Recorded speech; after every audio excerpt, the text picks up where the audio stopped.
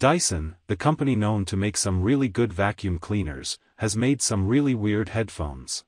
These headphones are called the Dyson Zone, and what makes these weird is that they are also air purifiers that looks like a cyberpunk respirator. From what I've seen, the purpose of these headphones is to help you breathe better in a city that has bad air pollution. When it comes to the price, they have the not-so-cheap Dyson price, coming in at $949. Early reviews show that not only is it expensive, but it's also very heavy and the air filtration has low appeal but does work. Headphones-wise, they apparently sound great with good noise cancelling and decent battery life if you just want to listen to music. 50 hours of battery life if you're just using the headphones. But if you want to use the air purifier, expect to get up to 4 hours on low, 2.5 hours on medium, and 1.5 on high settings.